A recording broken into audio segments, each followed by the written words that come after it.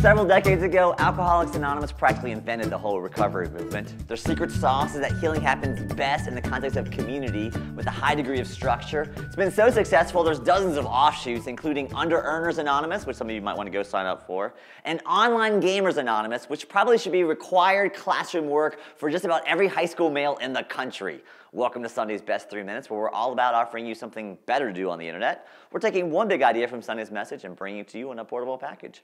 We're in a series called Mission Impossible, looking at the New Testament book of Acts. Jesus gives his first followers a Mission Impossible assignment when he says, "You'll be my witnesses in Jerusalem and all Judea and Samaria and to the end of the earth." Now, one of the first events that happens after this assignment is about 3,000 people who are in Jerusalem for a Jewish festival become Christians in one day. Now, those folks were planning on going back home after the festival was over, but once they meet Jesus, they decide to stay in Jerusalem to continue to grow in their faith. Now, the problem is they didn't pack or plan to stay in Jerusalem. Their laundry's all dirty, they don't have jobs, and their hotel key was going to stop working at 11 a.m. the next morning. So here's what the first followers of Jesus decide to do.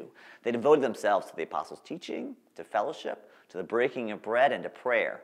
All the believers were together and had everything in common. They sold property and possessions to give to anyone who had need. These first Christians formed this hippie commune and fully devote themselves to this whole thing because the principle of people growing and changing in community is the secret sauce to real growth. Real-time, real-life integration of faith happens best. We're in the context of a community of people who are helping each other to do it. Most of us have a push-pull with communities, especially faith communities. Many of us have church baggage. At our church, we have a whole wing of people who are going through church rehab together. But even with relationships in general, we want to be known, but we're not sure we want to be vulnerable. We want friendships, we're not sure we have the time.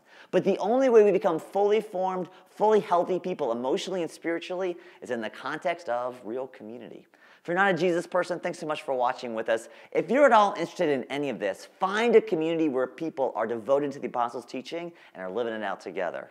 And if you are a Jesus person, a couple questions for you this week. One, do you know anyone well enough that you could learn something about following Jesus from them?